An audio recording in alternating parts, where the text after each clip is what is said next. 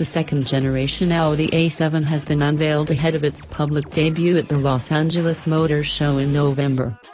Sporting a sharp new exterior design, the luxury liftback comes with a 48-volt electric system, new engines with mild hybrid properties for added fuel savings, as well as steel and aluminum body structure.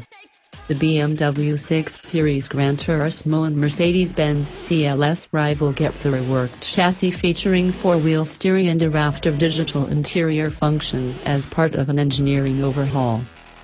Along with the latest A8, the 2018 A7 represents somewhat of a new start for Audi, following the fallout from parent company Volkswagen's Dieselgate scandal.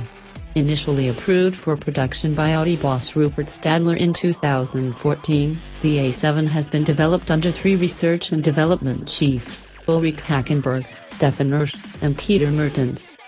Audi says the A7 has been refined to offer outstanding long-distance cruise traits, and also says its revamped interior will boost its appeal.